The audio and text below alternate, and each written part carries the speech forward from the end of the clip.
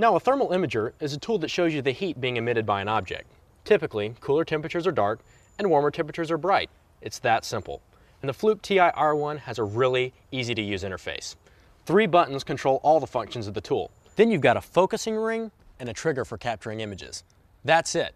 And just like your digital camera, it has a memory card for downloading images directly into your computer. IR Fusion combines a visible light image with a thermal image to make it clear exactly what you're looking at.